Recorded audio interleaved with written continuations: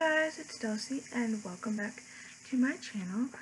Today's video I'm going to be reading an essay that I made for one of my comp classes in college. I don't remember if it was the one I took my fall semester or the one I took my spring semester. I don't remember really exactly when I wrote this, but it is titled My Amazing Friends, so I thought I would just read it for you guys.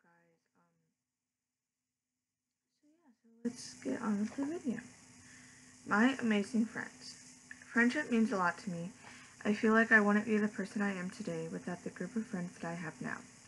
I feel like my friend group has expanded since I got to college.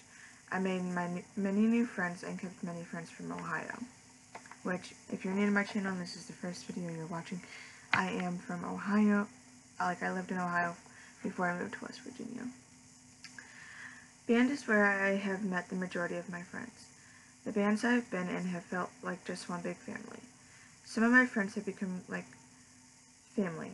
I have adopted some high school band freshmen last year and called them my daughters, and I had like air quotes around adopted. We had so many amazing times together and made so many amazing memories together.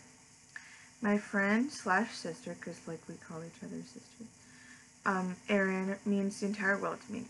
We met when I was a sophomore in high school and she was in 8th grade. My high school put the 8th grade with the high schoolers. It was weird, but if it didn't happen, I don't think I'd be as close with her as I am now. We bonded. Oh, I skipped a sentence. Oh, no, I didn't. We bonded instantly. We sat next to each other in choir and just clicked. I remember one time I told her that we were amazing friends, and she said, "No, we are sisters." And that seriously made my day, and that is when I realized that Erin is more than just a friend. She was my sister. Soundstation, which is our show choir, was also a big opportunity for me to still have my friends, but also make new ones. We did a lot of festivals, won competition, we practiced for hours on end every week.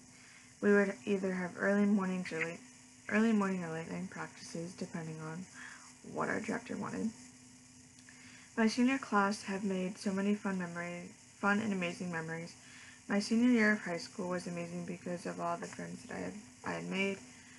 Once I started college, there were a few people that just stood out to me, and that was when I knew that we would be amazing friends.